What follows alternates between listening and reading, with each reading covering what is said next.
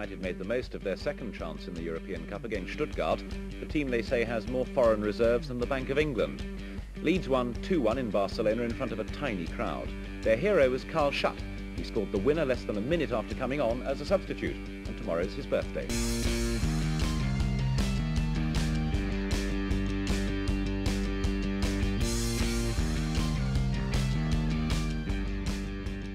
Welcome to episode 87 of Talking Shutt, brought to you by, firstly, The Athletic, who are smashing it when it comes to coverage of Leeds United and now have a new podcast, The Phil Hayes Show.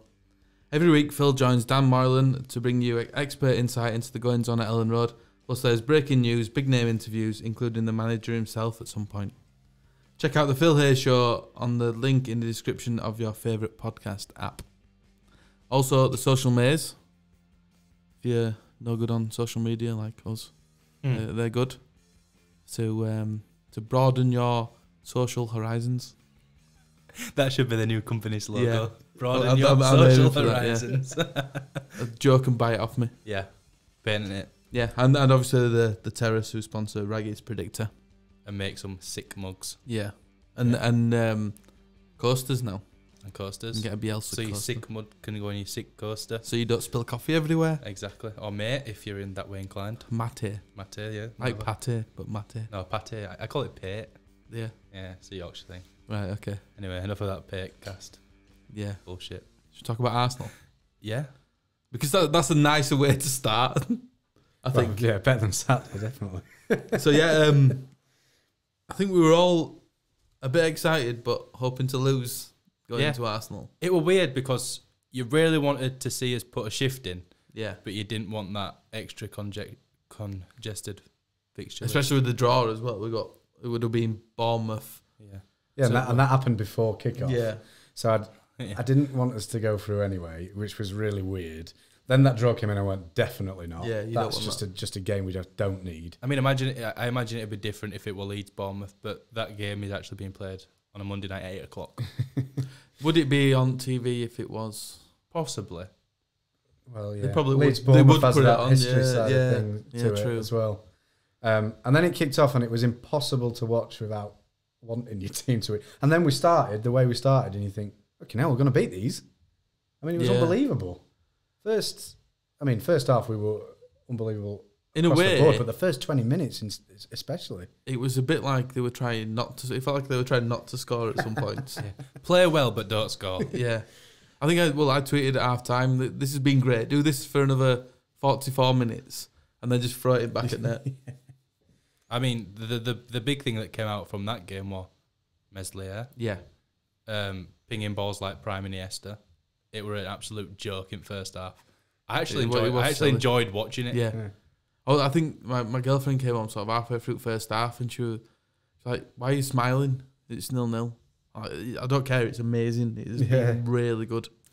I do think that it shows how well we cope with that kind of opposition. Yeah. And it suits our game down to ground. The complete polar opposite of what we played on Saturday. Yeah. Because they come at us. And we won every second ball. And we could have been 2 or 3 up in first half. But yeah, back to Meslier. I mean, his distribution were a joke. Yeah. Don't think he had much to do save-wise. No, I didn't really. It was just like... But his footwork would... It were like... Pinpoint. They didn't have to move. Yeah. It wasn't like he's putting it into space, he's putting it to feet. And that's like 40, 50-yard passes to feet, to the flank. It were unbelievable. To say he's, 19 years old? Yeah. He's making his debut for a team. He's had to sit on the bench for a long periods of time, not get his chance. Mm-hmm.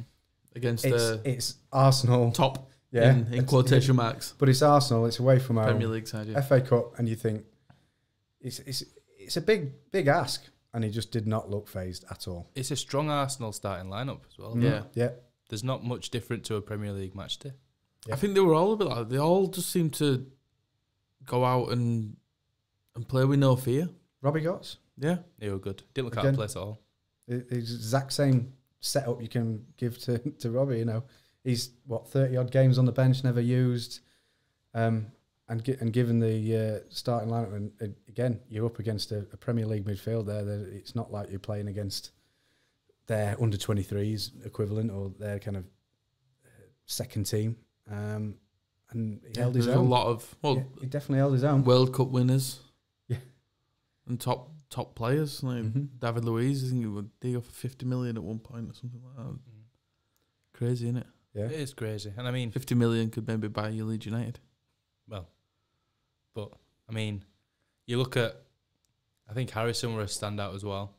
They were brilliant on the right hand side, which was strange because we only really see him on the left hand side, and he's been, shall we say, inconsistent with his like end product, so to speak. Not he's providing with goals and assists, but his decision making sometimes not the best. But every time he got the ball on Monday night, he was driving forward, cutting inside, and either finding a pass to a player in a shooting position or shooting himself.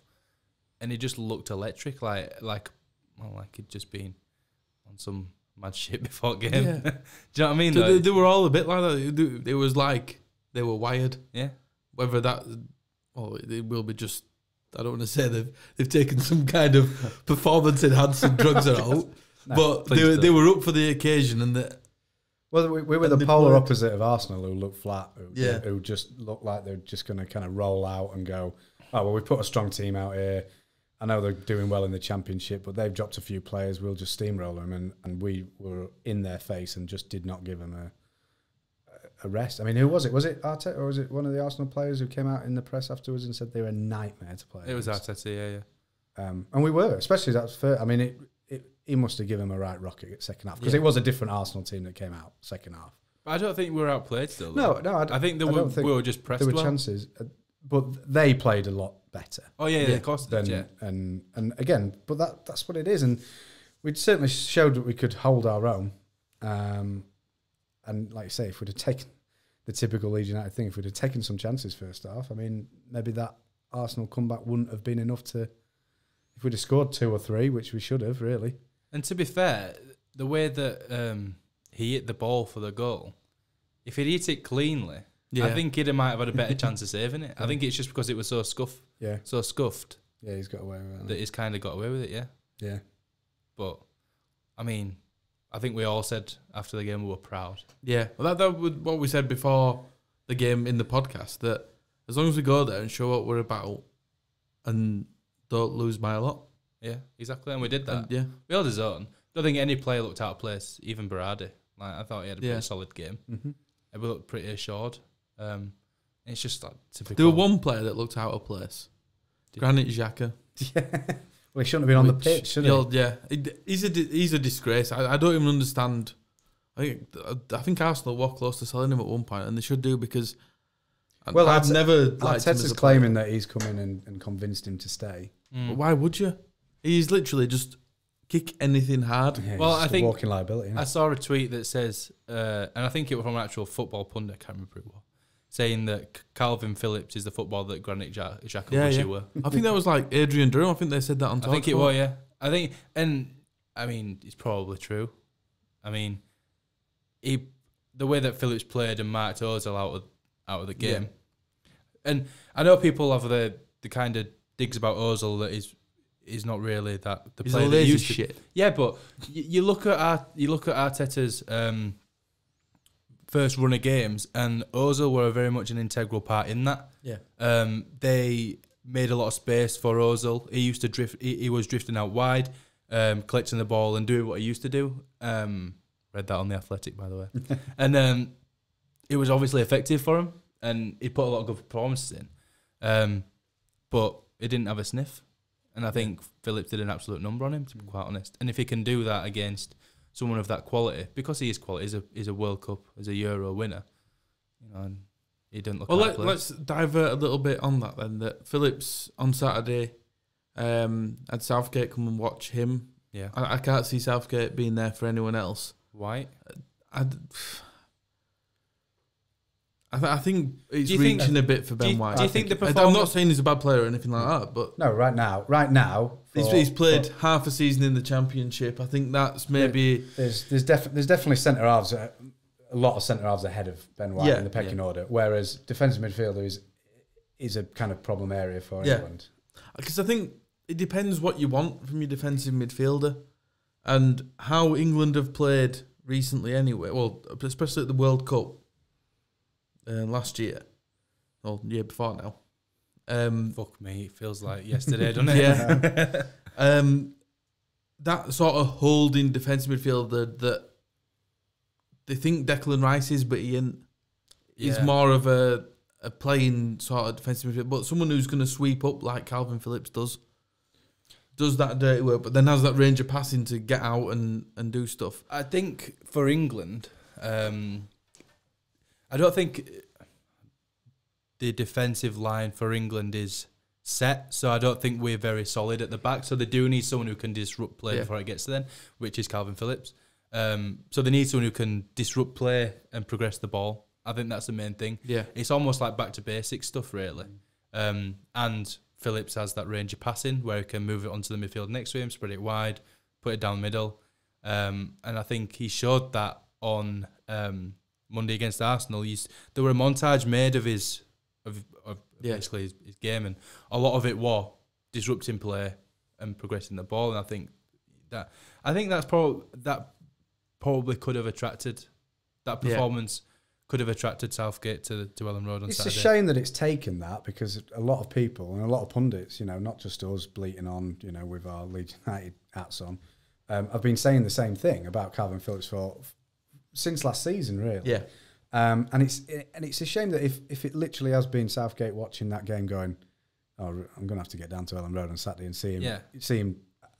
It's a shame. I've always said that he's had a bit of a blind spot there. But I think and he's always said it. If you're playing the Championship, you're not going to play for England. He needs to see that he can do it at a certain level, and that is a certain level. Yeah. Playing against Arsenal is a certain level.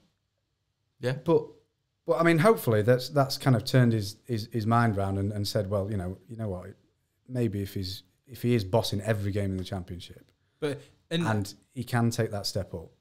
I mean, but I don't see why he shouldn't have had anyway. Especially when in a position where we have been lacking. Yeah.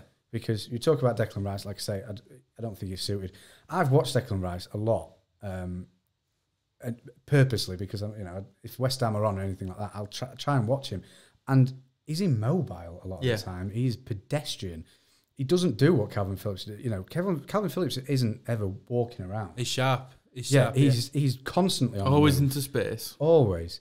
Again, Eric Dyer's played in that position as well. Eric Dyer, he's 5 years ago, was probably a really good player for that position, but I don't think he's that right now.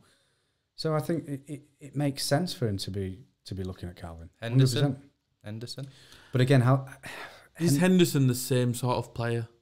I don't think he is. I'm just throwing Henderson, but just to compare it sort of to Leeds and how we play. Henderson is more like Forshaw, as we've discussed with the All Stats Out We lads. He's like a -8, a more defensive central midfielder. Yeah. I like the minus and +8. And that's go on. One thing that All Stats Out We lads did also point out is that Phillips is very much not the Yorkshire Pirlo, because he's not like Pirlo at all. Yeah, I've thought that since we've seen. Yeah, Pirlo spraying balls around, one of the best passers in the world. Yeah, Phillips has got more grit to his game, but I guess that's the Yorkshire side of it. He just fits nicely in a song, doesn't it? Yeah. And the Yorkshire Pirlo is like. Let's not get all pedantic about it. It's I just liked it. They kind of shut someone down with some stats, and the inner geek in me just got a bit excited about it. But it's Pirlo. But if you were in Yorkshire, he'd be like this. Yeah, because he's got the grit. There you go. He's a Premier League footballer.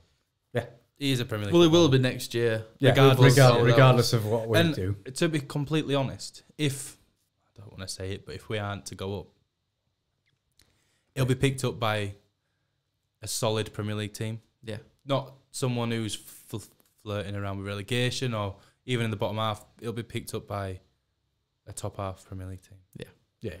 Because he is that good. And he's future England like material. Sheffield United. oh God. Oh, come on. On that note, we'll go back to Arsenal. Any other sort of standouts? No, don't think so. The referee stood out. Should have been shit. Well, that's just because Xhaka should have had I mean, it was so funny that he was putting himself about the pitch 4 or 5 times. He was like he was trying, like, going, book me. Yeah, come on. But then Clicks does it once. I mean, Yeah. it's just a joke. I mean, it's the consistency side of things, isn't it? It's the age-old thing. Anthony Taylor wore it. Is that what the referee was? Yes, Anthony Taylor. Is an experienced Premier League referee. Yeah, which most decisions he was getting right, but that was just shocking. The kick out by Lacazette that goes to VAR. The thing is... No. I'm talking about consistency here. Yeah. I'm talking about consistency. Son gets sent off the other day.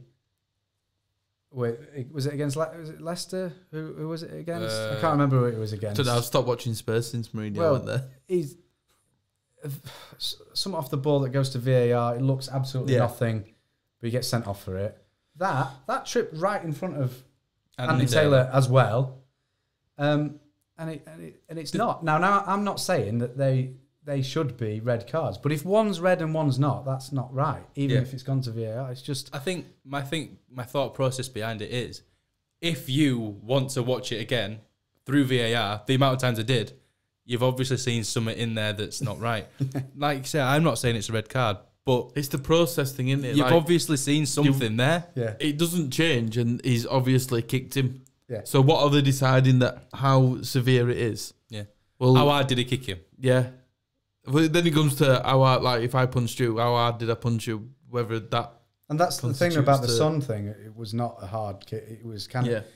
It was more of he was on the floor and he kind of kicked it up sort of thing. But you can go back to like France '98 with Beckham. Yeah, exactly. But at the end of the day, he got a red card for it through VAR. Yeah. Which was missed on the field, completely ignored. And VAR Japan 2002, really, wasn't it? Were it France '98 or Japan? No, France '98. Beckham. Yeah, all right. Against Simeone. Yeah, jeez. The other one that got checked by VAR for violent conduct. Barry Douglas. Barry Douglas put in Socrates, whatever his name is, Papadopoulos, head on his ass. Socrates. Yeah, and then nearly gouged his eye out. Yeah, I like that. I was just waiting for the gouge, and I thought, go on, do it. But yeah, no, you shouldn't be gouging people's eyes. But he didn't, did he? Well, no, but his hand wasn't by his face. Well, he sort of just like rested on his head, didn't it? Just like, I'm going to give you a fringe, mate. That's the thing as well. Did you see finger fringe? Arsenal tweeted out a video of Socrates going down the line, holding like 2 or 3 Leeds players off, saying Socrates, making out like he's some like big old tank. And I was like, he literally fell over.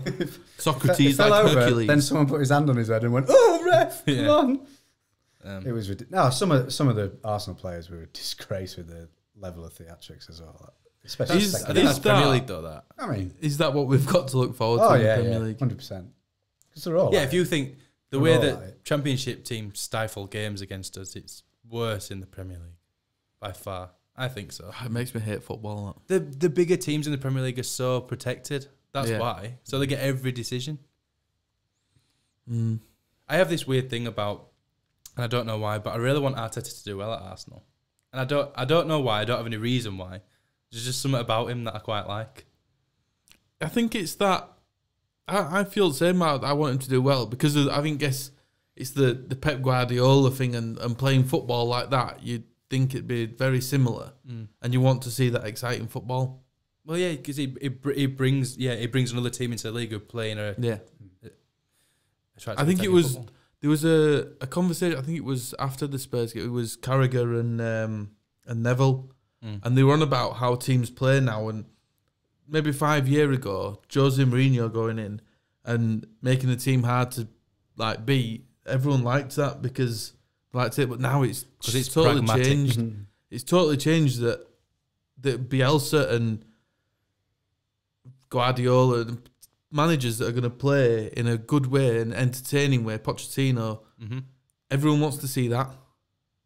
Well, you do, yeah, of course you do. Football is a form of entertainment, so you don't. No one goes to watch a fucking 0-0 draw. But remember, that's what half the teams in this league want. But remember, teams only started playing out from the back this season. Yeah, who said that? Moose. Fat knobhead. He's a right knobhead. He probably pissed me off. No, he properly wound me up. That I know, but it's only started this season. Yeah. So we'll go on to Saturday then, I guess. Do we have to? Yeah. Well, we're a Leeds United podcast, so we have to talk about. I know, but Well, I was discussing off air just before we came on how confident I was going into this game. yeah, well, I was because we'd just gone hell for leather against Arsenal. Yeah, held our own. Yeah. Looked good. Looked probably the better side over 90 minutes. Certainly first half, absolutely bossed them. And you think, if we play anywhere close to that, we'll bop them all over the place, as that Arsenal Fan TV guy said. I like that. Yeah, and what actually happened wasn't that. To be honest, all. I don't think first half we were too bad. Well, first half was a typical kind of. Well, I say typical because we have had some decent first halves, but it was your kind of Ellen Road performance this season where we were just quite measured. We were the better team. We were the only team in it. We weren't taking our chances, but it gets to 0-0 at half time. You think that were we've seen. I this said to one of my before. mates that were the biggest thing. Getting to 0-0 at half time. Yeah. They would have taken more from that than what we would. Yeah. With the chances, I guess we had as well. There was the Harrison one, which that should be 1-0. It's as simple as that. He needs to score that. He has to. It does come at him, I guess, a bit quick, and it's just to the other side of the post. But yeah, we need to be scoring that. He's not put it massively wide. He's missed it by inches, but he needs to put that away. Yeah, and that's a really good opportunity. You've got the Bamford one where it's on his right foot and he's just. With that one, he had the time to step the player and go with his left. Yeah. Oh, he had loads of time. And you're just thinking that's going to... I mean, we had a quick discussion before we came on. I was watching him in the warm-up, and I don't go on warm-ups because end of the day it's just a warm-up. But it was like that in the warm-up. Is Bamford panicking again? I don't know whether it's panicking. He just looked... Is he got to a point where he thinks I need a goal? Quite possibly, yeah. Because when was the last time he scored? Well, technically, West Brom, I mean, it's not his goal, is it? No. But West Brom, I mean, that's the irony. The West Brom, he comes on at half time, he changes the game completely. We look so much better with him in. It's an own goal. It's probably going wide, to be perfectly honest. But it's going well wide. He's had that influence. He's had that influence. It's all right. It's an own goal with a Bamford assist. He plays well against Arsenal. It's the bar. Can't remember any other kind of major chances. Yeah. He should be confident. He should be confident, especially that second half against West Brom. Is it? I don't. Is it because Nketiah's now gone and there's no one to challenge him? I would.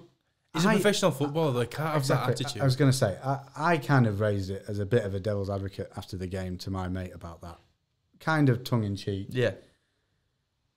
And I'd hate to think that would be the case. And especially with what we've achieved. And I really don't, to be honest. I get that because he has become, in a way, very much a Leeds United player. The first half of the season, the first time where you kind of think, he kind of gets it now. He puts in performances and the way... Even with no reward at some point, he was putting in the performances like for the team before self. Arsenal game, he were in his element. Yeah, he were relishing it and he were loving going up against those defenders and he were doing what he does best. And is that because of how football is in the Premier League to the Championship where... I'm guessing Wednesday's defenders are very much more niggly and getting at him and ruffle him up. Would that have had a play where I don't really see David Luiz being like that? He's more of a... Do you know? I think it looks like he's got a bit of a dark side. I don't see him being... But then again, I mean... It's like a Championship defender, no. Because I'd like to think he thinks he's a better footballer and he'd be able to defend against him. I suppose they are marginal gains out there. You only need them if you're not good enough. If that makes not good. Yeah, enough. If you've got something to make up. Yeah.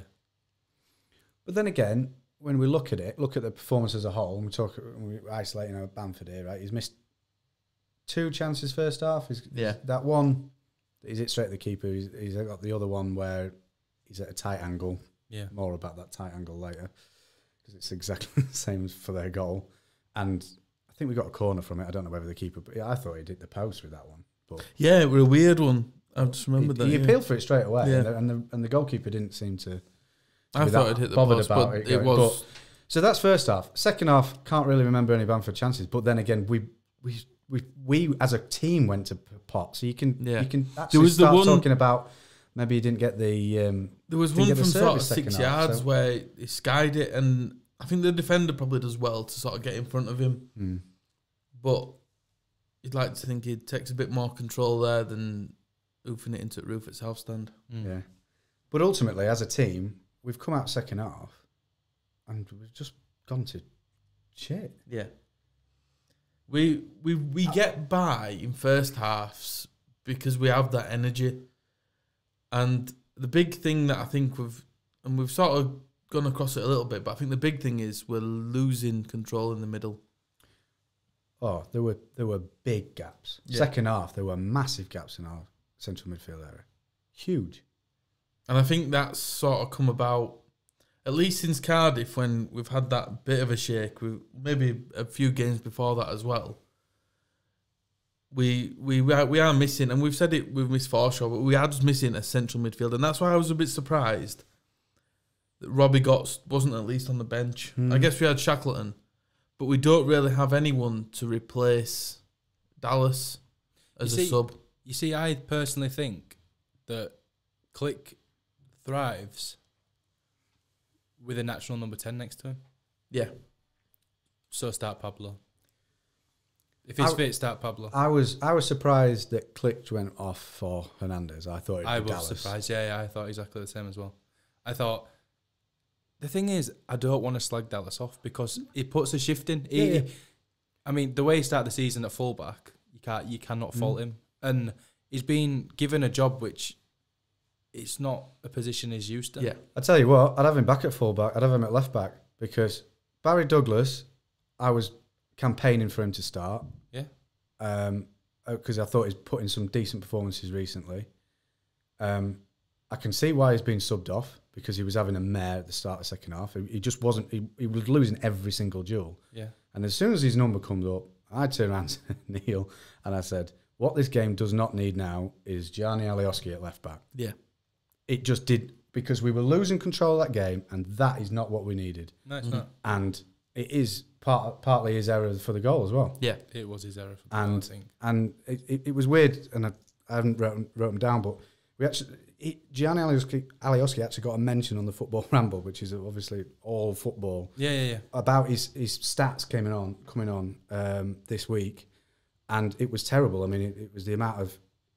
I don't think he won a tackle. He got dribbled by twice. He didn't make any set. All these things. He was absolutely awful. And going forward, just as bad. I think he had two crosses, neither of them accurate. One of them was so overhit, it bounced just before the other touchline. Yeah, and go out for a throw in. He was shocking. He really was. We need that. I guess it's back to the control thing that Alioski's good when we're attacking the side and we're fully on top.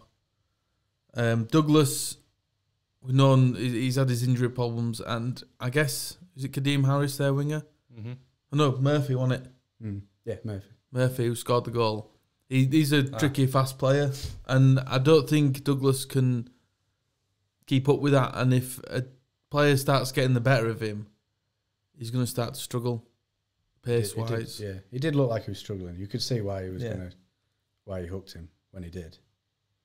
But Alioski wasn't there. I think I'd have still left him on.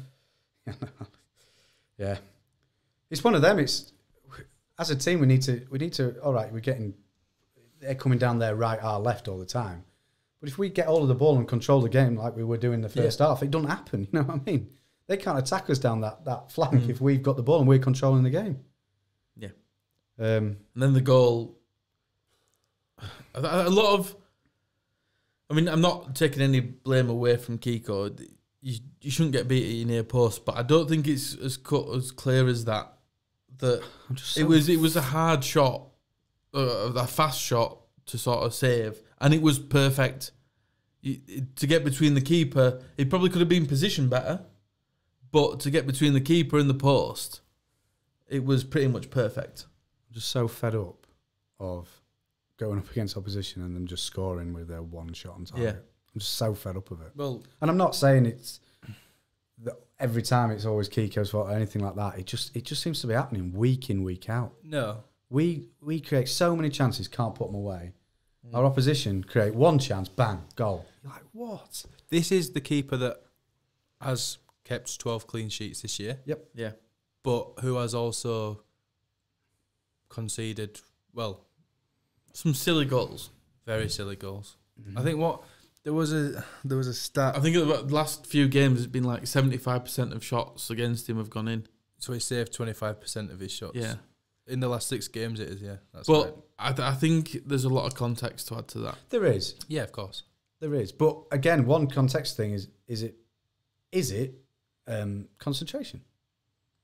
A lot of like goalkeeping pundits and stuff like that will say that's one of your biggest kind of challenges for a team. Like they'll talk about it with Alisson at Liverpool. Yeah, you know, he's had no to do all game, and then when he's been called upon, he's made a brilliant save because his concentration levels. Is it concentration? Because I don't know. Like you say, he shouldn't be conceding those sort of goals. Not in a position to turn on any of the Leeds players at the moment. I don't think to openly slag them off and say that they're not good enough because they've proved that they are so far. Oh, yeah. I think there's a difference between. 100%. I mean, I thought, and I'll probably say it, and maybe I'm right, maybe I'm wrong, but I thought Bamford was a bit of a disgrace on Saturday. I think I used them words. Maybe that was a bit too harsh. Yeah. But I thought that was a bit on par with the Derby playoff game. I would disagree with that. I don't think he's had a good game. We haven't even talked about. He did actually score a brilliant goal, by the way. Yeah, we haven't even talked about that. I mean, I'm in the cop, so I don't know. But linesman's put his flag up straight away. I don't know. There was I haven't looked at someone any sort of put an upper image angle on Twitter, and I think if that's going to VAR, he's off. Yeah, I'd go with offside on that. Okay. But Bamford's finish is really good in that respect. I would say he's had a much worse second half, but so has the team. Yeah. I think if we've got a fit striker on the bench, he gets replaced in that game. Yeah. Which is another question. But that's not to say he was I don't think he was a disgrace, and I don't think he was as bad as he was against Derby. Why not give Ryan Edmondson a chance? I just don't think Bielsa racing. I think we're back to last season with the Izzy Brown sort of thing. I just don't think he sees anything in him. If he would be he'd be on the bench. Yeah. In this game, he would be on the bench. The way that he is, any player who deserves to play first team football, or be at least being around the match day setup are there. Yeah.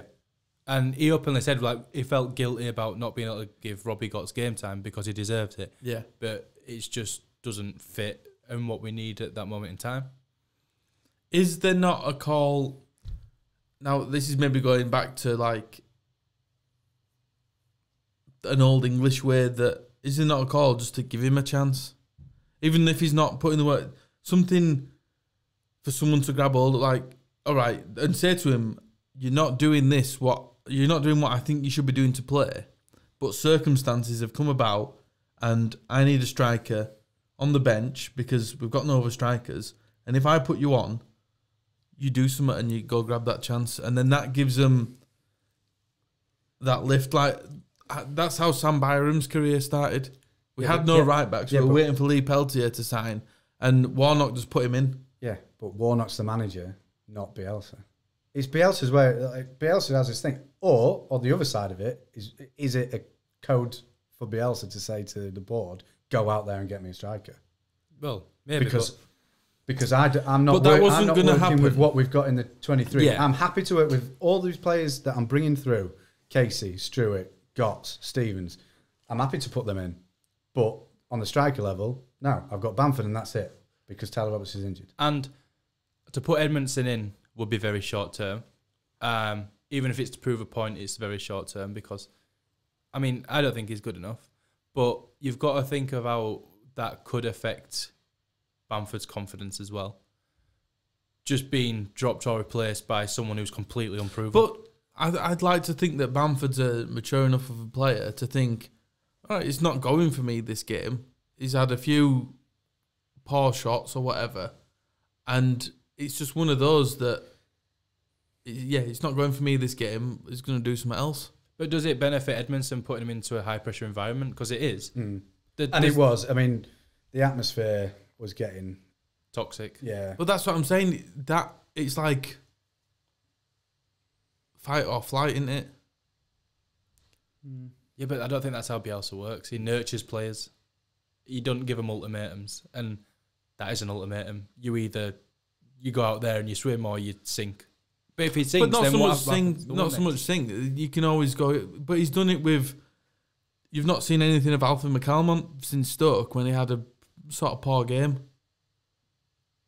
You've not seen anything of. That was a cup game though. It's different, and that was still his chance to play, and he wasn't that good. And we've not seen him anywhere near the first team since. But look, use the example of Gotts. He's obviously good enough to make the bench. So he's good enough to make a team, but he's never ever thought he was. This is the match situation that I'm going to put him in. Unlike Shackleton, where at Swansea, I think he's just got levels. And right now, Edmondson's not even making a bench where we've got no fit strikers other than Bamford. I mean, like I said with Shackleton against Swansea last year, he came in and played right back, and then ever since then, I mean, we're playing in the playoff games. If he's playing them, he's ready for football. Do you know what I mean? He's ready to play in a Bielsa football team. So I agree completely with what you're saying. There's levels, and I think there's certain players that aren't meeting them levels. Yeah, from the 23s, and I mean, look at Stevens. Ever since he's come back and got to full fitness after his kind of ban, he's been heavily involved with first team football, and that's only because he's good enough. But isn't what we can't ignore is the fact that we need a striker. Yeah, it's as simple as that, and we need one quick. Really, I know. I'm not as defeatist as I see on Twitter. I mean, I tried to avoid Twitter completely over the weekend, just because I knew what it was going to be like. This week I've gone back on, and I mean, it is. There's a lot of doom and gloom out there, and there's a lot of panicking, and I just think as a fan base we're so scarred about what's happened. Let's. But it is. I mean, it's very important that we do get a striker in. Massively so, it would be almost season defining, really. I think. Yeah. Oh, I think we've shown that we can't go. We can't go with just having Bamford. So we need someone in. We need bodies in, and hopefully they're going to be good enough, and hopefully they're going to work out into the way that we play football games as well. On to like how Twitter's been and the sort of transfers.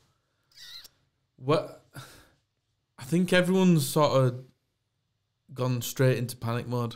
Yeah. And I can understand part of it, that there was a lot went on last year about plan Bs and it not happening with Dan James. That Dan James was a totally weird situation that I don't think you'll see again, unless you've got a club that are in Swansea's sort of thing where they're wanting to sell anyone they can, and that's the owners wanting to sell anyone they can.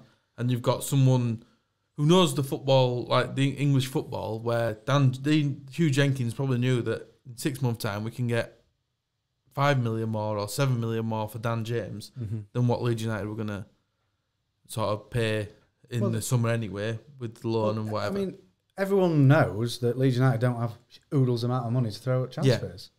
So straight away, if Leeds are in for your player, you know that they're not going to play the top whack. Yeah. Even in the Championship. And similarly, we can't. I mean, I've heard arguments about. I mean, again, I don't want to kind of troll up old stuff about Dan James and everything like that. Well, why didn't we just go out at the beginning of the transfer window and just pay what they want? Because we don't. We've got to be. Yeah. We have got to be more sensible with the money. That's because you do that. It's like the whole thing, and you pay over the odds of what we could have actually afforded. And he does his ACL the next day. I think what you need to. It's so cliche, but it's not a game of FIFA manager mode. Yeah. No. It's not just you like a player, you sat in a boardroom talking to him, you sign him, done, bosh. Yeah. I think I tweeted, you've got so many fingers in so many different pies. You've got clubs talking to clubs talking to players, clubs talking to agents, players talking to agents. Yep. There's so many people which in a way, it's too many cooks spoil the broth because they're all looking for the different sort of outcomes. So if we look at who our plan A is right now in the striker, it's Shea Adams, right? Who I think maybe a week ago, it got to the point where I think we'd sort of given up on that. Yeah. And then at the weekend, it's a game-winning assist. Yeah. So he's involved. He's got a manager who's wanting to keep him. Now, whether or not he's flexing that thing to say, well, you know, give me another striker that's better than him and I'll let him go. And all these things are happening. You've got a board that want to cash in on him. You've got a player that's rumoured to be wanting out. You've got all these different things that are all in play. And they've all got to be, you know, and it's not just going to be as easy as, the thing is, it's all worked out and we've brought him in. Yeah. The thing is, you've got to think about how it's perceived because we only get a certain part of the story through media. Cool. So we've got Phil, who is informative and reliable, but he can only tell us what the information he's given. Mm-hmm. You know, so I'll give an example. So it's reported that Che Adams is unhappy at Southampton. Now, is he unhappy at Southampton or is he unhappy because he's not playing at Southampton and he's not getting the game time? Is he unhappy in Southampton as a place? Is he unhappy with Southampton as the club? Is he unhappy with not playing? Exactly. If it is, I'm unhappy with game time, that can be changed. It can be brought. All it takes is the manager to say, "You're in my plans. You know, you've come on at weekends. You've provided a match-winning assist. Yeah. You know, you're in my plans. I want you in my squad." And then that's a vote of confidence from your manager, which all of us round here know what that's like because that's just what it's like at work. Yeah. Mm-hmm. So that's different. So if that's the case, then fair enough. But then if it is the case that he's actually genuinely unhappy down south, he wants to come back up north, he wants to... There's definitely something there, and I think it's along them lines that he wants to move. Yeah. Obviously, we're interested. We said Southampton want to sell, the board want to sell, but it's just coming around to where it needs to be for the coach and... I'd just like it to be wrapped up very quickly, but I just don't think it is. It's going to rumble on. I just don't know. I mean, Phil said that it's not even down to money because Southampton have said they wanted 1 million and 10 million in the summer. I think there's a little sort of thing of what happens in the summer. Mm-hmm. Is it if we go up? If we don't, is it we have to pay 10 million in the summer? I think that is probably a sticking point because I don't think Leeds United will have 10 million, especially when you've got Costa to pay for it, 14 million, were it something like 15. that, 14, 15 million. Another 10 million. The money will come from Calvin Phillips being sold because that's going to be, if you go on last summer, 30 million, 25, 30 million. So that, I'll earmark for that. But then that's then dependent on when does Calvin Phillips get sold, when do they want their money, and it'll come down to stuff like that. If they're saying... he might be going to the Euros. Yeah, and then that could put him on either he moves before the Euros or he moves after the Euros. And that is such a big stage as well. I mean, we're not just talking Premier League moves, we're talking across the continent, and that's when it starts getting silly. I mean, if he goes to Euros and bosses games against Spain, Italy, whatnot, you know, that attracts a crowd. From a Leeds United point of view, would you accept, say if someone bids 20 million before the Euros, then he goes to the Euros and you can put 10 million on that. But Leeds United then needed that money before the Euros to pay for Che Adams. Yeah. I think there's all that to sort of think of, and that money definitely. Sort of management. Yeah, I think as a fan base, of course, we're impatient because there's ways of showing it, but every football fan who supports a club just wants the best for their club, and they want to win and they want to be in a position to be promoted. That's what they want. The reality is, people are employed who are intelligent and know how the transfer window works. There's been a lot of, on that, I think there's been a lot of people who think that we just got to when Nketiah went and went, oh, we need a striker now. Yeah, when it's been actually... And I bet you could go into Otto's office and he'll have an A4 piece of paper of players and how much, if they're available or whatever, and what they can do and what they can't do, and a whole sort of... I guess there'll be a file on who replaces Eddie and Nketiah and what they're looking for. Perspective on that is we watched Ben White for 2 years. Yeah. We've been debating whether Eddie was going to go back since about September. Yeah. So if we're doing it, don't you think the club will have? You know, but it's not somewhat as easy as, we just want him. Yeah. Well, exactly. I mean, the whole Shea Adams thing, obviously I think you discussed it on a podcast. I think it was Gary had brought it up saying that that is the perfect type of player that we want to be going at. And then obviously that kind of was coincidental in the fact that the club were actually going for it. I think one thing, it shows ambition for the club. Yeah. We're not just going out and going, right, we need a striker because Eddie's and Nketiah's back. Oh, he's going to be a bit hard, so we'll not go for him. Exactly. It's showing that we're actually thinking about it and going out now. If he doesn't come, are we being too ambitious? Have we wasted too much time going to someone after too ambitious? I don't think so. No. Everyone talks about this season. This is it. It's make or break. We have to do it now, and we all know we have to go up. Yeah. Well, if we don't go up, Bielsa's gone. If we don't go up, Phillips is gone. We're back to square one. We won't be signing Harrison. We won't be signing Ben White. Yeah. All those players will go, and it will be a big rebuilding thing. And it will take, we've seen take at least another 2 years because you're not going to get this someone. Division is to get out. You're not going to get someone like Bielsa. No, it's once in a lifetime, Bielsa. Yeah, and it's the only really way of going up with the shackles of profit and sustainability. Yeah, as in, this is the resources that we've got. We can't really add to it much. You've got to sculpt them and this is the only way we can do it in this way. On that, I think the board, but Radrizzani has received stick. He's received the potless chancer. He's received all that kind of names. But think about it. If Leeds United are promoted to the Premier League, which we're still 6 points clear of third, exactly, how much more is the club worth?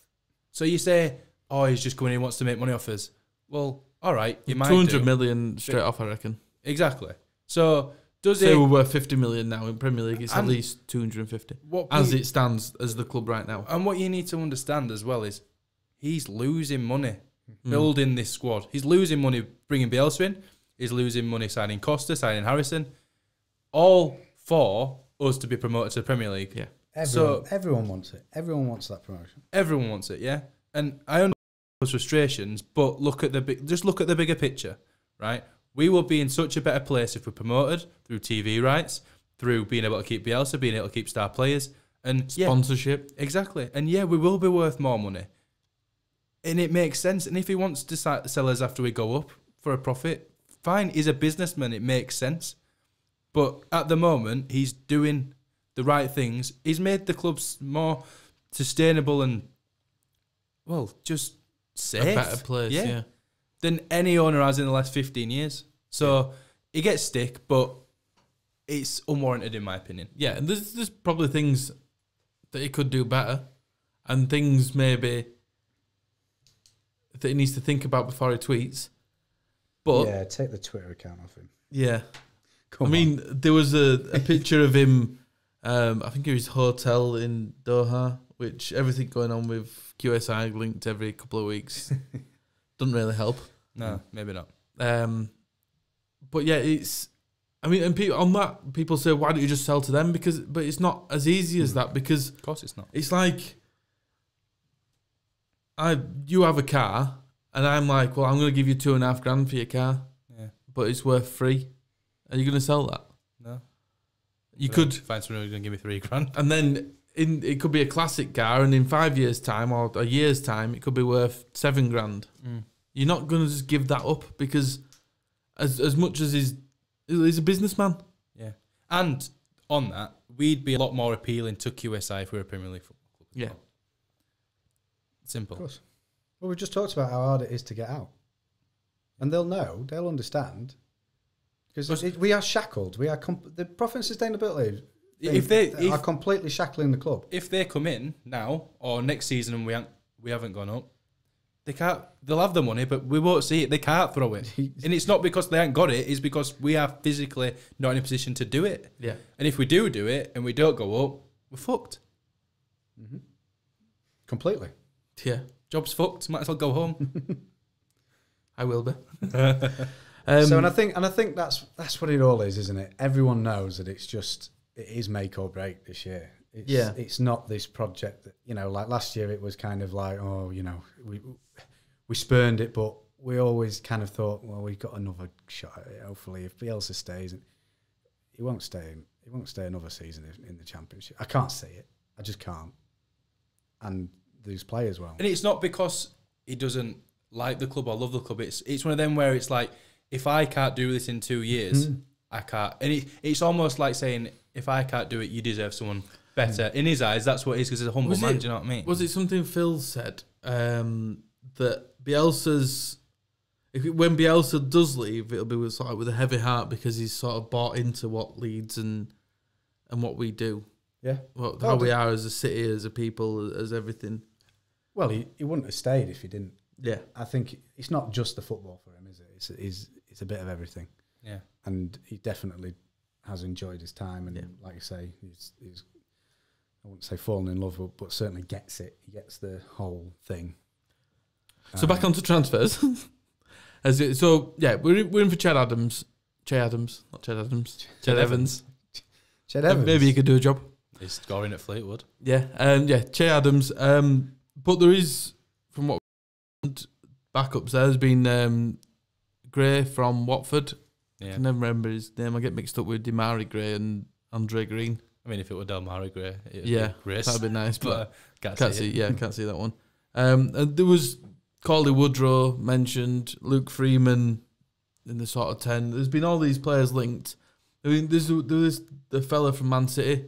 Ian from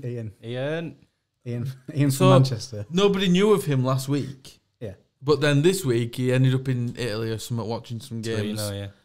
And then everyone's kicking off. Oh, we've lost that one again. Yeah. And he could have been shit. Well, yeah, it could have been. And we could have... I mean, there's a Turkish lad. I can't remember his name. I'm not seeing much about him. Emery Moore. Yeah. He's a bit of a dick. We might like him. I don't know. It could be any reason why, if he's gone to Italy, it's because he wants to look at other options. Maybe Leeds are looking at other options. I don't know. For people to start saying, we've lost Damon, it don't work like that. And there's more than Leeds United chasing promotion in the Championship, right? Yeah. And there's only a limited pool of players available that are going to be any good. So obviously there's going to be more than one club linked to a player. Yeah. Because that's how it works. In January, especially, even in January, it's even more limited in January, because if the club are willing to let them go. Mm-hmm. I'd suggest that in January, as much as teams have made good signings, maybe like Scott Sinclair to Preston, and Middlesbrough made some good young ones, but Robertson, Nemecha. But they're sort of players, maybe a lot of teams were in for them, but I don't think they're the level of what we're looking at. We're looking for proven track record, which is what we need. Simple. Do you know who else has got a proven track record? The Social Maze. I love it. Seamless. So they've been sponsoring us again for the 1920 season, offering social media management to a range of businesses. The team are experts in your customers engaged, and I've totally messed that. Keeping your customers engaged and connecting your brand with the relevant content. The Social Maze are massive Leeds fans and work across a range of sectors, including sports events, celebrity booking agents, hospitality, construction, NHS, cleaning services, advertising services, and more. The best bit is outsourcing social media to the Social Maze. Costs from £99 per month. If you have a business or know anyone that does, check out the Social Maze on social media or visit thesocialmaze.co.uk for more info. I need to record these before I do them. Yeah, I don't get why we don't. Makes life easier, doesn't it? But then we can't have a conversation about it. Or we just talk about it after. We could. Yeah, maybe we'll pre-record it. Get Gary to do it. He's got a pre-recording voice. Get Ellie Golden to record it. Cheers, Josh. Stitch up.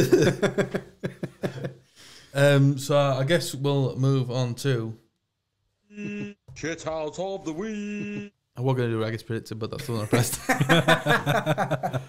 Do we have a shit house of the week? Neil Warnock. Yeah. I don't like him. Daniel Ayala.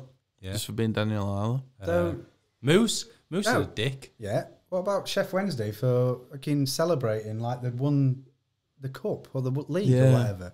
Oh yeah, what about that? Someone put one of the players had a scarf around them. I mean, look, Well, it's a big game for them, isn't it?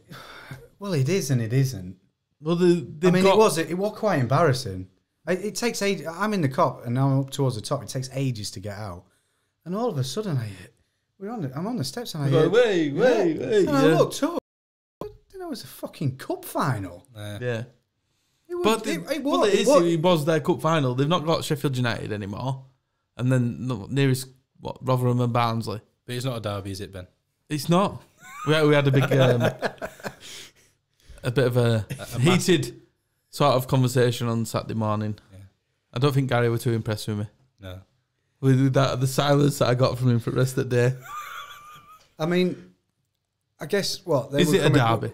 It's a Yorkshire derby. It's a Yorkshire derby. It's a Yorkshire derby. I think that what I took a thing was Gary said it was Derby Day, and Derby Day. I don't get that feeling. All right, you should put it's a Derby Day. Yeah, it's Yorkshire Derby Day. Maybe Right. I think you did put that after. Did you watch the video I sent you? The Berlin one. Yeah, the Berlin one. It's cool, isn't it? Yeah, that's a derby. Yeah, but is it though? Because it's a bit too friendly. Yeah, but like Have you ever seen footage of St. Pauli Hamburg? That Yeah. derby. Yeah, that is a derby. That's not friendly. no, but like Liverpool Everton's a bit friendly. I can take that. There's still that rival. It's to me a derby is like a City thing, like City versus United or Old Firm or Tottenham Arsenal, whatever. There are bigger derbies than others, but any time we play any team in Yorkshire, Well, yeah, and because I'm not looking at you, Yorkshire's Borough. number one. No, they're not in Yorkshire. That's just Exactly. Cleveland, Shithole. the Browns. Technically Hull, Humberside. Yeah. I'm not accepting Fuck them them either. So yeah, The city anytime of culture. it is a derby, and let's face it, Wednesday fans hate Leeds fans, and it's this whole Sheffield inferiority complex. Yeah. I think. Yeah. Well, anyone has but that was inferior. instigated by the players. That's the thing. Yeah. Look, let the fans have their big day out, and yeah, look, they've snatched it late on. They've scored 2 goals. They're back up to 6. They're all let's have that. But the players instigated that. Yeah. And I know had they lost 3 on the bounce? Yeah. Then they beat. They'd won in Brighton in the cup. They won in the cup. But that sums it up, doesn't it? The players took it as their big game as well. Yeah. And maybe one where we're top of the league and a big scalp really in this league with how we play and stuff like that. People just like West Brom, their form's shite as well. Well, yeah. Yeah. I guess we'll go on to what I think I said this earlier when we were chatting. Like Brentford, everyone's bashing one off over Brentford right now, and they're just Brentford because they're in a bit of, probably in a good form. They're putting quite a few goals past people, but they did it with Swansea at the beginning of the season, QPR, and other teams. I don't think we've done. We've been a good. We had that good run. Yeah. But I don't think we've been as to the best we can be. No. And like now, everyone's like, "Oh, Brentford will go up. They'll go over West Brom or Leeds," but they probably won't because their run will end at some point. We've got 3 games, and then they've got Forest, and then they've got us. Yeah, and we've got Forest in them, so that could change everything. That's the thing. For better or for worse. Yeah, but all those teams will be playing each other. That's the thing. They're not always going to be at home against QPR. I mean, don't get me wrong. The front 3 for Brentford are Be careful what you say. brilliant There because that's where we're going on Saturday. Yeah, confident. No, but I completely get you. Yeah, we have been almost on a weekly basis. The rival has changed. Yeah. And all of a sudden now it was Brentford. Before it was Brentford and I suppose it was Forest, because Forest has still got that game in hand, haven't they? Yeah. Well, going back to Neil Warnock, and Neil Warnock said that us and West Brom are only at the top of the league because we're consistent. Well, yeah, that's how it sort of works. Yeah, that's how a league structure I mean, works. if you consistently lose, then you'll be at bottom. If you consistently win, you'll be at top. I think obviously in a league structure, it's not like a knockout competition where you have one bad game and that's it. Do you know what I mean? you have one bad game and hopefully you get a reaction, which is what I'm kind of hoping for Saturday. Yeah. Who shouts at week then, so we can get that over and done with? Oh, let's go Neil Warnock. Actually, I had a dream last night. Oh dear, thinking about it. Well, we sacked Bielsa and got Neil Warnock. Oh dear. But that's not a dream. That's a nightmare. No, it's a nightmare. Yeah. He's got one job left in him, but he took us up. He's 12 games off a milestone, is it? Is it Yeah, 1500? Yeah, something like that. He's come out today saying he wants those 12 games, so he gets. Someone should hire him for 11 and then sack him. Fuck off, Neil. Anyone who does that would be my second favourite football club in England. Yeah. Oh no, that'd be good. Yeah, give it Neil Warnock. Yeah. Yeah. Prick. Twat. Raggy's Predictor. Sponsored by The Terrace. I don't even know if I've got a terrace thing on here. Yeah. I thought you had it. No, well, I can talk about the guys at the Terrace. Gary goes away for 1 week. Yeah, inspired by retro kit culture.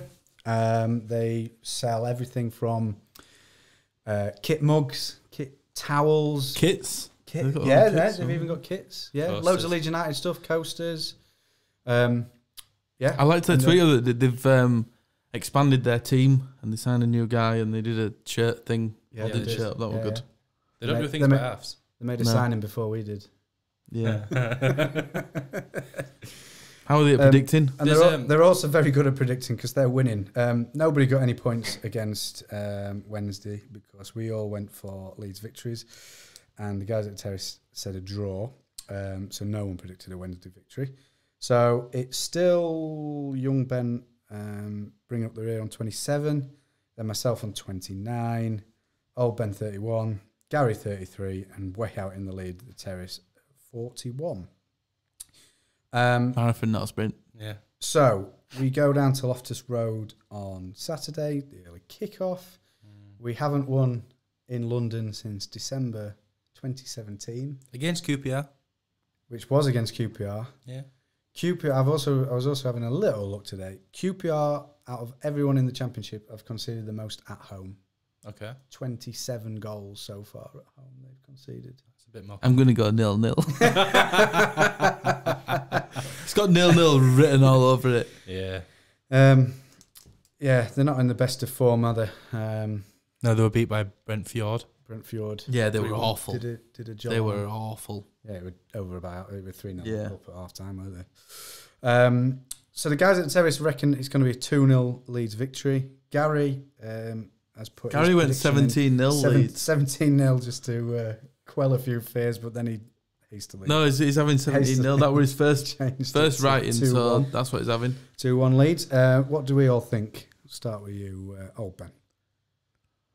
I'm going to go 1-0 Leeds. 1-0. Young Ben? 2-1 Leeds. I'm going 2-0 Leeds. Clean sheet. Yep. Meslier starts. I think quite a few people are wanting Kiko to get banned now. Yeah. Which won't happen. Once he starts getting clean sheets again, then they'll do it. Before the game, before the team news came out, I didn't know whether Meslier would have started against Wednesday. Just, with the performance that he'd put in and the way that Bielsa will work and kind of like it's your shirt to lose. I think you've got a backy number one. I know it was a cup and you've got that. But also, I suppose you should be playing Kiko until he gets banned, I suppose. Yeah. Especially or should you now? 30 odd grand a week. Yeah, true. Got to be playing him. Yeah. So that's this week's Raggy's Predictor. Go back to my sheet. Next page. Let's talk about The Athletic. Let's do it. Because they're our sponsors as well. Which is a must for most football fans. And I'm really getting into it now. I'm reading all kinds of random stuff. Have you read the article on Steve Guppy? No. I'm not that into it. No. But there's an article on Steve Guppy catching 35-pound fishes. All right. So, yeah, that's worth a read. It's very interesting, shall we say. But right. That's what I mean, we've talked about it for a few weeks now. It goes into sort of different things that you want to read about, not just the same old rubbish that you get on. There's a really good article on the Zlatan statue that's no longer a statue. Yeah, It's they're just being permanently. They kept on erecting it and it kept on being damaged. they sawed his feet off. Yeah, no, but they kept on defacing it and then they'd check. Yeah, Well, his nose were the first to come off. yeah. And then they just thought, fuck That, it. that were a big part of it. I was going to say, it's a big job getting that honker off, isn't it? Absolute beak, innit? Have you seen why? Yeah, because he bought shares In like the rival club. rival club. Yeah. But he's a Malmo. So yeah, I think he came through at Malmo and He's born in Malmo. Yeah. Malmo fan, apparently. Well, that's like one of us, like get buying shares in Bradford or something. or like scum. Yeah. Well, Like- essentially, I ain't got that much money. they're I more... could maybe buy Bradford. A share in Bradford. They're more like league rivals, not so much local, like just rivals for the league, I suppose. Right. But yeah, he's fucked it, hasn't he? Well, I think A man with an ego of his. that's the thing. He'll have just thought, oh, I'll get away with this. Yeah. I They'll thought still, he has they'll done all still his love life. me. I'm Zlatan. I hate him. I really do. he's a bit of a dick, isn't he? But yeah, anyway, the guys at the Athletic. Yeah. And Phil, obviously, everyone knows Phil. Although, I do feel a bit sorry for him on his chat things that he did today. Phil. Well, I think he was definitely steeled himself for it. I think he knew what was going to come. I mean, I didn't catch it today because He's got some I was at work, bollocks. but, I think there were like millions. Have we signed Che Adams yet? But yeah. And these podcasts, you listen to podcasts? yeah, it's good. The guys from the Square Ball. Yeah. Yeah. I listened to it yesterday. It's just an all-round great format of sporting content. And it's not just football either. Loads of American sport if you're into NFL. Yeah, combat sports, boxing, UFC. Yeah. Loads of shit. It's good. Get You can involved. get a free trial, a free 7-day trial, and 50% off if you go to athletic.co.uk/talking shut. Discount. That'll be on our Twitter and stuff, and on the description of the podcast and stuff like that. Yeah. Get involved. Yeah. Do we have anything else Leeds related that we need to speak about? I don't know. I've not really done much prep. No. I'm just trying to think. There was a substitution that Wednesday made. Did you see? Very late on. He didn't go off at the nearest possible nearest place. So It rears its head again. are we enforcing that rule or not? Clearly not. Because in fairness to him, he did kind of sprint off. He moved fast. Was it the young lad? It was that young lad. It was who the played young in lad who cup. I right liked after his interview yeah. on Match at Day, and To be then honest, he were quite good. he was quite good. He was quite good. I think we Actually. struggled with him a bit. When he went on that marauding run second half and then Yeah. he went out for a goal kick, he lost his rag a bit then. Yeah. Right in front Lost of his him. legs. Yeah. No, he got really annoyed. But I just thought like you're supposed to come off there. Yeah. Yeah, I suppose. I think. Yeah, Well, I think what they've you're not saying. enforced it. His all season, saving really. grace is his then run, Yeah. but again, it's just one of these. It's the inconsistency of it all. It's like you enforce It's it now one place. a rule, but it's not really a rule. It's a bit like, I think there was one in the Sheffield Wednesday game, a foul throw. No one gives I think for it was foul throws Bamford. anymore. I think It could was have been, Bamford. yeah. It was Bamford because it was like, well, I think he jumped Yeah, he and just threw took a it. really random throw, didn't he? Yeah. I just You're like a remember long that. throw into the box as well. I'm like, that's Yeah. where you're supposed to be, mate. Yeah. Oh no! Yeah, Throw it I to saw yourself. that, yeah. Yeah. What was he playing out there? Can you imagine him just standing there? Where's striker? That's Yeah, that's you, mate. Yeah. But it's just a weird feeling around the club at the moment, I think. Yeah. It was a really nervy atmosphere. I thought. Yeah. Second half. All the things I said, the 0-0 was perfect for Wednesday. Yeah. Well, they'd come for a draw. There's no They doubt would have about it. taken a draw. They'd Yeah, have without taken a doubt. draw. They came to play for a draw. I mean, there were times where And to be the honest, first I half. think I would. But you just got to think as well, and you look back at when Leeds were under Monk, the amount of times we nicked a point or nicked a Yeah. win. And It was like, I think I tweeted after, it was the Gary Monk textbook sort of performance. how many times did he mention group in his post-match interview? I didn't listen to him. I didn't listen to him. Bet he said it. My blood were boiling. I don't even I think just I had to get listened to to the Bielsa pub. this week, yeah. I was went home for my steak. Steak cheered me up. I went on for a curry with my mum. Oh, nice. Nice. Yeah, it was nice. I was just a bit upset.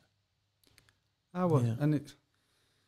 But I'm not panicking. That's the thing. We've got to put things It's into not nice to perspective. lose a derby on Derby Day.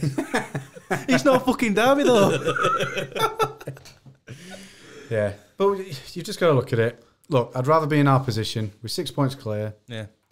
You know, all it takes. I mean, when we carved the 9 points, did it get to 11 at one stage or whatever? Yeah, it might have been, yeah. We went on this run where we were just winning every week, and all the other teams were dropping points. Now, all it takes is To do that again. To do that again, even 1 week, and we reinstate Well, like, that buffer. And We've got the 3 games now, Wigan, Millwall, QPR.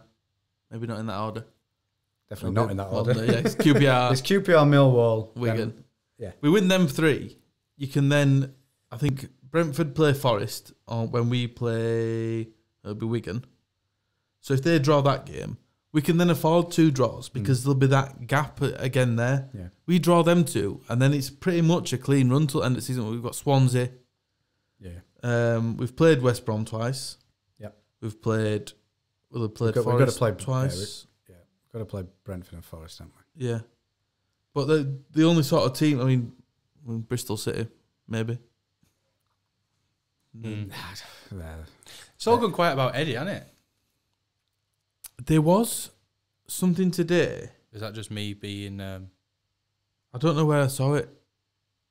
Wasn't Arsenal be going to get in the Arsenal side maybe this weekend or something like that? I was trying for that. Really? But we'll see, I guess. Well, they've got Martinelli and stuff like that. I But don't know. wouldn't that restrict? Can you play for 3 teams in a season then? I have no idea. Because I don't think so. if Arsenal play him, he can't He's go out staying on there loan, for the rest of the can he? season, yeah. Yeah, that's true, actually, yeah. Maybe Or is that just domestic? could he be go able to a abroad? Premier League? Would he be able to go abroad? I don't know. I'm not quite sure how it works. What do we think about Jack Clark possibly playing against us on the weekend? Yeah, bring it on. Yeah. I'm not worried about him. Depends what Jack Clark turns up. If it's Jack Clark, Aston Villa, 22nd of December, scoring that goal, then... I still don't think it'd be a problem. I think our defence would know very much about him. He just doesn't seem like that player who can change a game, does he? Do you know what I Not mean? No. But, well, Which is what he's set out on the... I was going to say, he has to done do. that. Yeah. Yes, yeah, but... It's about recapturing it, isn't it? Yeah. You wouldn't have thought... I'm not going to even say it. Come on. I'm not going to even say it because it's just tempting fate, isn't it? But you wouldn't have thought he'd be able to go, not be involved in any real first-team football for 6 months, then go and make his debut and recapture that form in all in one. Well, It's been probably. done. But point to prove. No, exactly. That's why it's tempting fate. But yeah, he's been with the squad all season and hasn't had a chance. Has he played one game? Played in the cup against Stoke? A few Did he play in that sub game? appearances, I think, as well. He made some substitution appearances. Did he? Start of season, I think, yeah. It'll be interesting. I genuinely can't remember him playing it. But Exactly. we know that on his day, he can. Like I say, he did change games. Yeah. At the very beginning of his... And there must be a reason why Spurs paid 10 million for him. Yeah. Got a good agent. Yeah. Yeah. Do you want to see a picture of Steve Guppy with a £35 fish or what? Because I've been sat here. Are you going to retweet it after? It's just there, look. Oh, you can go on The Athletic Yeah. and Sign look up. it. Look at the Sign size of that bad boy. That's a big fish. Yeah. Steve Guppy catching fish. I think on Big Fish Notes, we say this. Say this. See there. Leeds United made the most of their second chance.